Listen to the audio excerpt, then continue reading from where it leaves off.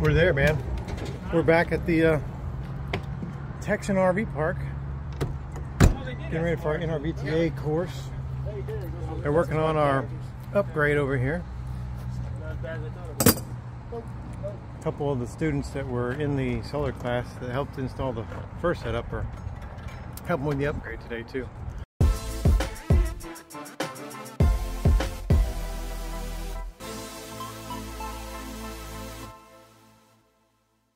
Well, they're back there working on our setup, upgrade, but that's not what this video is about.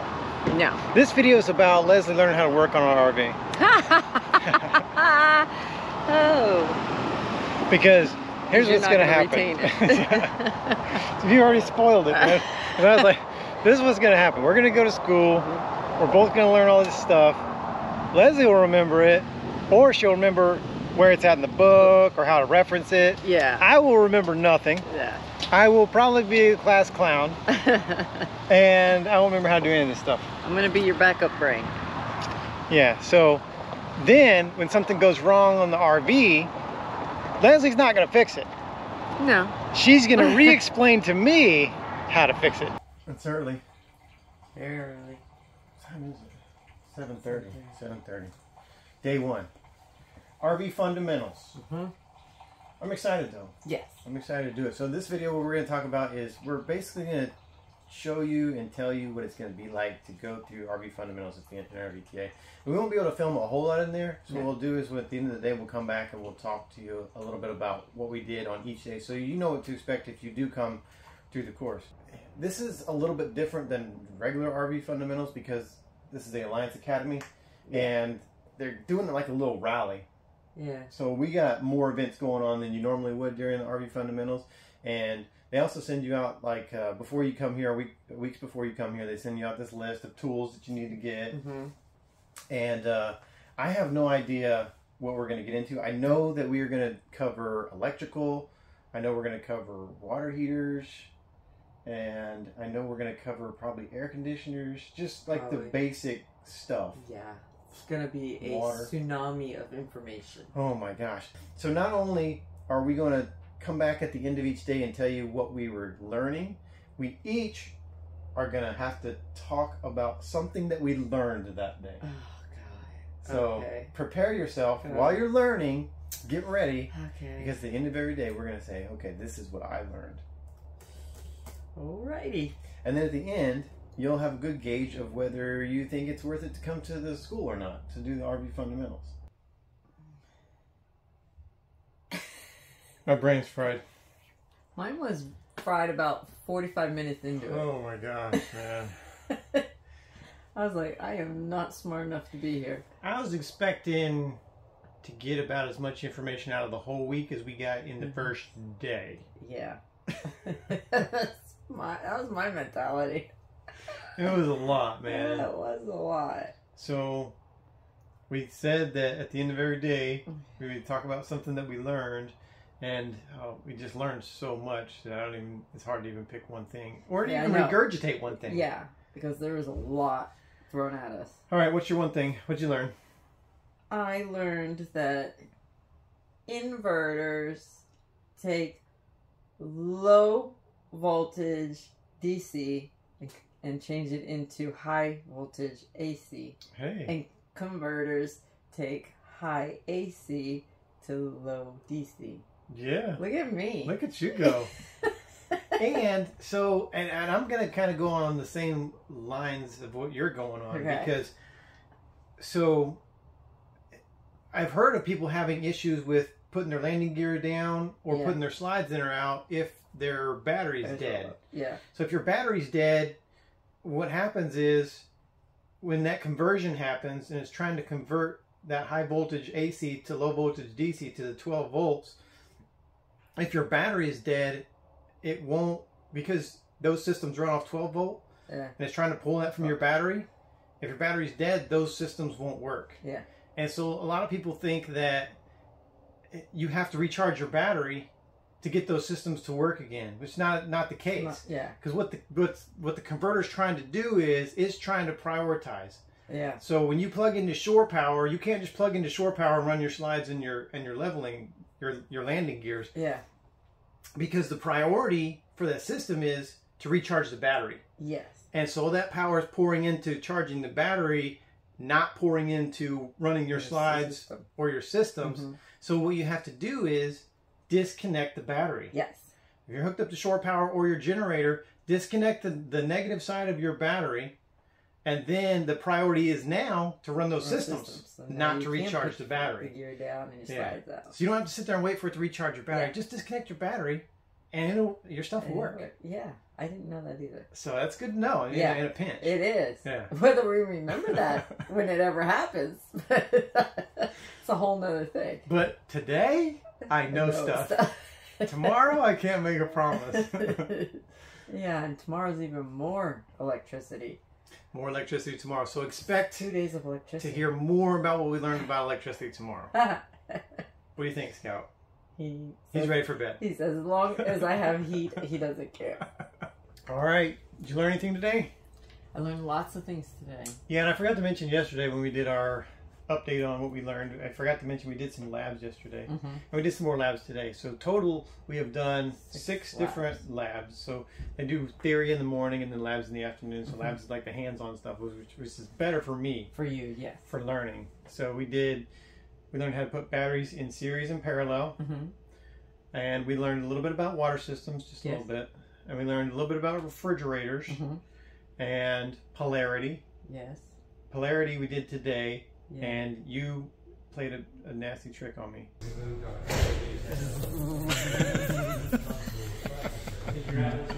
You scared me. This was just going to be for B-roll, but now this is going in the video for sure. I don't know if you saw the camera shake or not. I was like, oh my gosh. Which wasn't nice. I was just minding my business, shooting some B-roll. And you had to act, you were a little fiery today. A little fiery today. All right, no more shenanigans. I'm filming for B-roll. Look at Leslie today, showing out. I have to make learning fun, otherwise it's not fun. Well, I know for myself, and after day one, because it was a lot of information thrown at you, and you're just like, oh my god.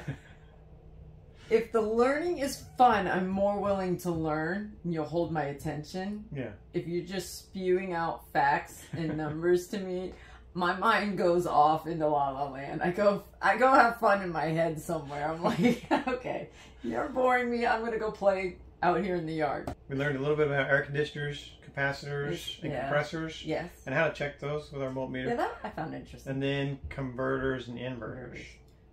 Which you already talked about yesterday about the thing that you learned. Yes, and it's a hot topic for us because we just got solar. So today... Take away.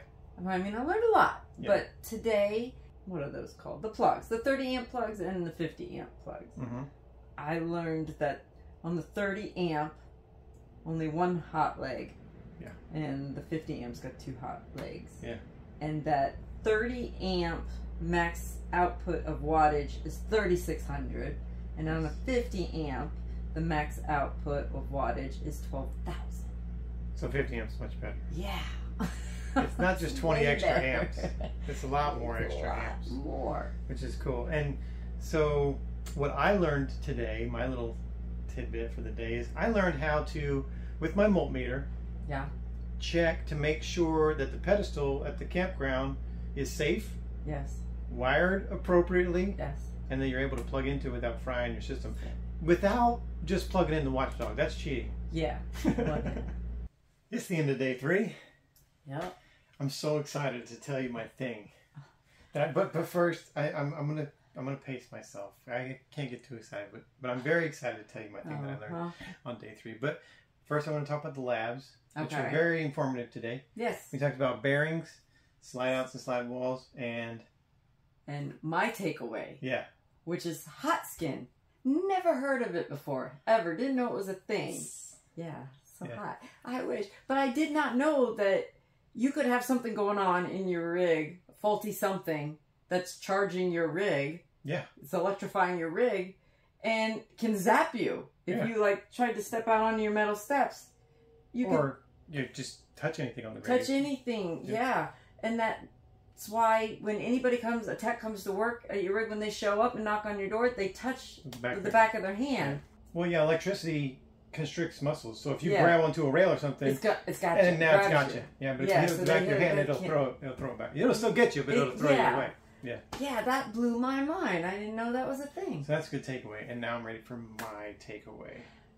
I know what your takeaway is. Check this out. So your LP detector, which some people call it a propane detector. It's not just a propane detector. It's an LP detector. So it detects propane, butane, and methane. So do you know what that means? Well, some of you already know where I'm headed with this. You could set off your LP detector with a fart. Yeah.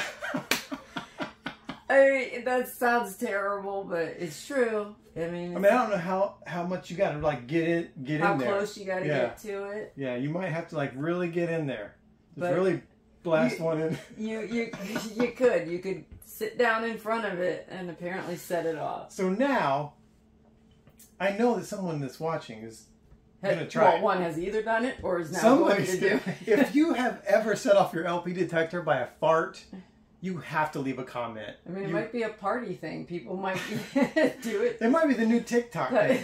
It'll be like the RV TikTok thing. Let me see if I can set off my LP detector with nothing but my ass. And that's just ew. If you're going to watch a bunch of people break wind in front of their LP detector, like, I'd be like, into day 4. Thank God. Are you, I'm getting wore out. Getting done? Yes. All right, what'd you learn today? What's takeaway? Day 4. Takeaway for day 4 is a little different than day 1, 2, and 3. It's not so much that I learned to do something. I learned that I am not going to do something. I will not do annual maintenance on my refrigerator. I am not going to get behind it and clean the coils and grease the gaskets. Very unrealistic in an RV. That's unrealistic. That is not happening. It's not even that realistic in a house, though. We never did it in the house. And he talked about that most people in their home won't even wheel it out on the casters and do that. That's true. I can't imagine people are doing it in the RV. Yeah, and the reason that your takeaway was about that is today was about refrigerators. Yes. And we did furnaces and water heaters today, too. And then our labs, we did, what did we do? We did propane, how to check for leaks. Yes. We did water heaters. And refrigerators, yeah, and the air conditioners. The air conditioners. A little bit of air conditioner maintenance today too. But my takeaway is also refrigerators based. Oh yeah. And so, now that the RV industry has mostly gone to 12-volt refrigerators, I had a little bit of envy. Yeah. I was like, I want a 12-volt refrigerator. But now, after going through the class, I don't think that I do. Not yet, anyway. Not yet. Because not 100%. Todd made a good point, and the point is that it's such new technology, and that technology is only really being rolled out to the RV industry. There's not a lot of use for it in any other capacity. So there's not a lot of parts. Yeah. So if something goes wrong, there's not a lot of parts available because it's such a new thing, and there's not enough demand to warrant manufacturing of replacement parts. So we're going to come back tomorrow, and tomorrow we're going to talk about our takeaway for the entire class. Okay. What was your big takeaway from the entire class? Oh boy. So stick around for just a few more seconds and you'll learn what we really got out of the class as a whole. Oh boy. That's a wrap. Thank God. Bonafide. Yeah, well, let's not go that far. Hey, I took a test and I passed. Well, yeah. And we tied. We did tie. 97% each. And we didn't look at each other's face. You were done way before I was. Yeah. I was stressing. Well, I have to dump it. I have to get it. I have to go. Yeah. I can't linger. Yeah. Because I'll forget stuff. I gotta go. Yeah. Yeah. But it was really awesome, man. This week has been so much fun. Yeah. We learned a ton. We did it during the Alliance Academy for the fundamentals, so that we had a bunch of allies here. Which we highly recommend. Yeah. If you're an ally, to come do it. Definitely during the Alliance week. Yeah. It's really cool. We did some potlucks. We did a lot of hanging out. Campfire hangout. Yeah, and tonight, Whiskey with the Waggs. Right. It's the finale. We had to do it on Friday night because, you know, unless you're taking the registered test tomorrow, you got nothing to worry about. You can hang out and drink tonight. But it was really cool, man. Yeah. The Todd and the team, all the instructors, just awesome. Yeah. They are great. All the hands-on stuff was my favorite part. Yeah, I loved it. The storytelling behind a lot of stuff is quite entertaining. But that's what gets you to remember. It does. That's what gets you You're to like, stick. why is he telling me this? Yeah. But it helps you remember the information really he just gave you. Purple monkey, red Speedo, pee on it. And pee on it. Okay. Yeah. You'll get that stuff if you, come here. You'll understand. Yeah. That was fun. What's your big takeaway? Whole week. As a whole, I would say, man, that I do feel more confident in dealing with our own little problems that pop up. I do too. I'd say he gave us the confidence that we can troubleshoot. We may still need a tech in the end, ultimately, but we may be able to weed out a bunch of other possibilities before calling that tech. Yeah. So I feel more confident about that. I learned that we are definitely hands-on learners. Yeah, for sure. The labs were phenomenal. The actual seeing the process and seeing things and getting to do it with our own hands helps a lot. It's better than just being in a room, somebody spewing out a bunch of information, you're taking notes. I would not have done well if that was the only way to learn in this class. Exactly. So the combination of the two is good. And there are people who are very much book learners. Yes. And that's good for them. For me, it's hands-on visuals. Yeah. So my big takeaway is it's going to give us the opportunity that if we have something that we can't figure out on our own, we have a tech come out, they can't BS us. Yeah. As much as they would be able to in the past. Because they talk over your head and say big words that you really don't understand. Yeah, and you're just like, well, okay. All right. You know, so I'm going to pay it. And I'm going to trust you to fix it. So, but now, if there's an issue with the air conditioner, I can go, well, hey, can you show me the readings on your voltmeter? Yeah. From the compressor, from the capacitor. Yeah. You know, and you're like, oh, crap, now I got to actually do work. Yeah. I can't just BS these people. Yeah. They know what they kind of know a little something. They have a knowledge base. This is not good for me. We know enough to be dangerous. It's just a little dangerous. That's right. Yeah. But it was great fun. It's a lot of fun. We're going to go now because we have to go get ready for whiskey. Well, we have our Alliance dinner tonight first. But then we got whiskey. And then then the whiskey. That's the most important part is the whiskey. Yeah, obviously.